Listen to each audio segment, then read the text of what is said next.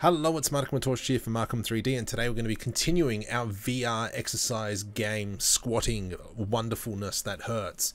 We are going to be doing the deletion of the box and the random spawn. So let's now continue into the next section. I want to, as soon as I pick up that cube, I want it to be destroyed once it hits a bounding box above our head. So that's going to be kind of our squat mechanic. Is we're going to go down, pick it up, stand up, push up. So from here, let's create our cube. So I'm going to come up here into the top left and search for classes, and we're going to put in, oops, can't spell trigger, trigger box. Let's bring this in, put it up, and let's go scale this out, just so we can, have our box. Might be a little bit too low for now, but we can work that out a little bit later. So let's now convert this blueprint into a actor blueprint class, and we'll bring it up here, and let's call this BP underscore destroyer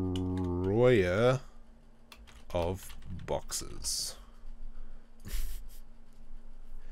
And so now we've got this box. Let's go straight into the event graph. From here, let's delete everything, select the collision component, and come down here. On component begin overlap.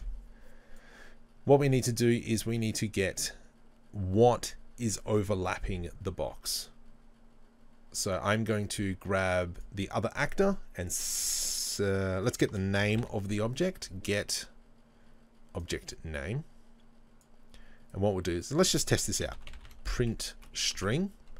And what does it say that it is?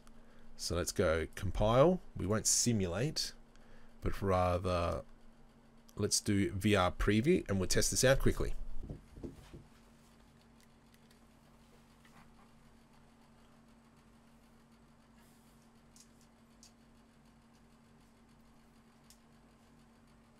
And so as you can see that the boxes were being collided. Now let's have a look at the output log, and we can see what we were colliding.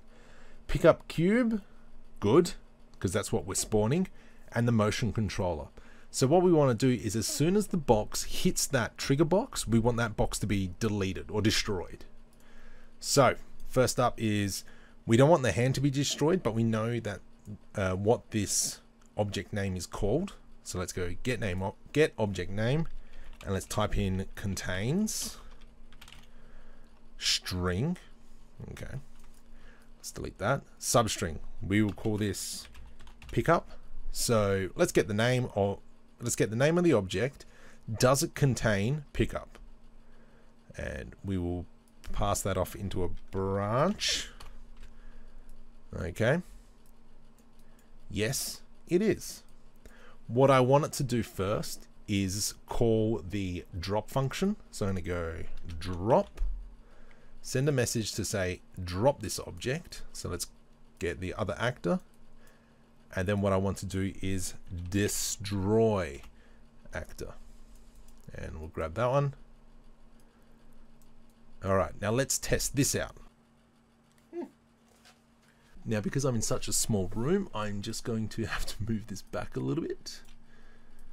There we go. And also, let's go to our random spawner. And rather than 90, I'm going to make this one 50. Just so they're a little bit closer together, and minus 50.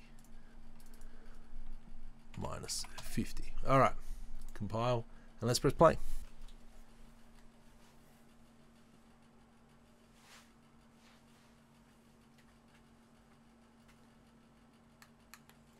And as you can see, I put in 50 when this probably should have been minus 50. There we go. So now we've got our 3 boxes.